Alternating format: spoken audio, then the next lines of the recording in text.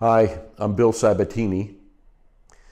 I'm an architect, but I retired a couple of years ago, and now I pursue art on a full-time basis. I am influenced very much by this place that we all live in.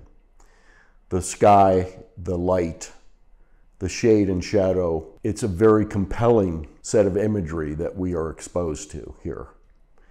And I think it's reflected in a lot of art that you see. Certainly in mine, I'm very influenced by the place. I encourage you to attend the ArtsThrive event. A percentage of the art sales goes to the museum. We as artists are all dedicated to making that happen. And I encourage you, if you can't make the opening event and see the work that night, that you go and see the work in person, because you cannot appreciate the level of quality and variety that you see if you were to see it in person rather than online. You will be impressed and pleased, and I hope motivated to buy some art.